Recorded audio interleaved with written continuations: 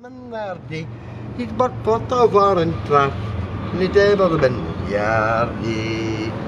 He's put the rose o English loose and broken the haps o Irish round, but I think so that's what I get to.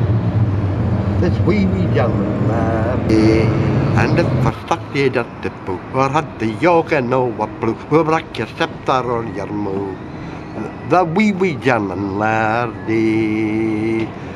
Our hills are steep, our glens are deep, and if it's in for a yardie, and the northern thistles when a poo, the wee bit German laddie. For we the trench and bridge of we're bring you all your German gear, go past beneath the climbers here. Thou fechless German laddie. Fechlich.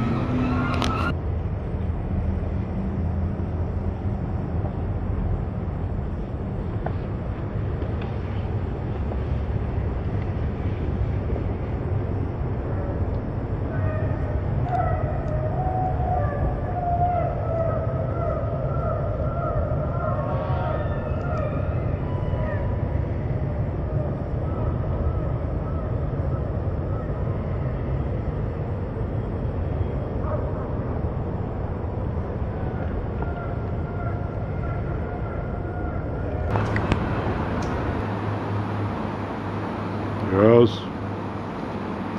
Have you been up the hills lately?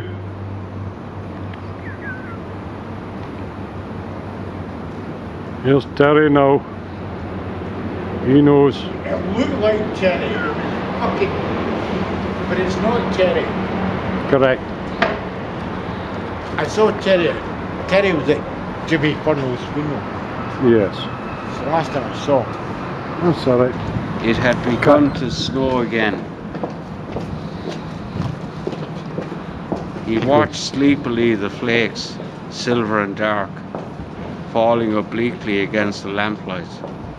The time had come for him to set out on his journey westward. Yes, the newspapers were right. Snow was general all over Ireland. It was falling on every part of the dark central plain, on the treeless hills, falling softly on the bog of Allen, and further westward, softly falling into the dark, mutinous Shannon waves. It was falling too on every part of the lonely churchyard on the hill where Michael Fury lay buried. It lay thickly drifted on the crooked crosses and headstones, on the spears of the little gate, on the barren thorns. His soul swooned slowly as he heard the snow falling faintly through the universe, and faintly falling like the descent of their last end upon all the living and the dead. Thanks, Peter. Mercy triumphs over judgment.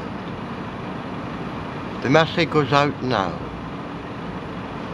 to all those who don't have a Saviour.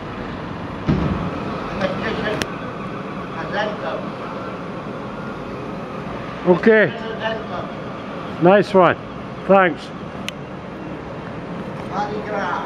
Okay. Mardi Gras.